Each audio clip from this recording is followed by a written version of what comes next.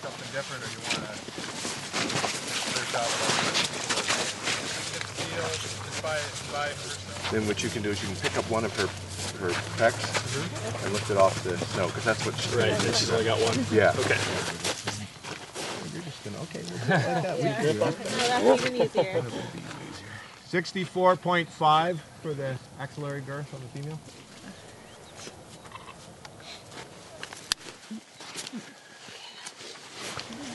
Here we have a sample of the back flipper and a second piece, Well. which have come through from the tagging of the flipper. These will be taken back to the lab and to track the genetic markers of the seal.